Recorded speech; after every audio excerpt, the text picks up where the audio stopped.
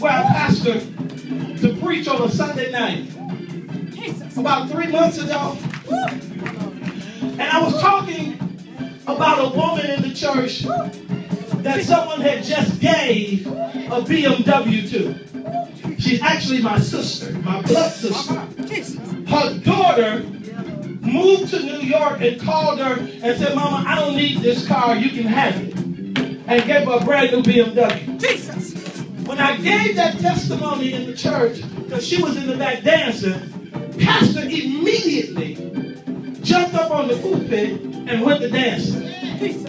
2 weeks later, he called me and said, a woman in my church bought me a brand new car. No, I ain't saying nothing. Can I teach you something tonight? Will you learn how to dance for somebody else? The very thing God promised them, He'll give to you.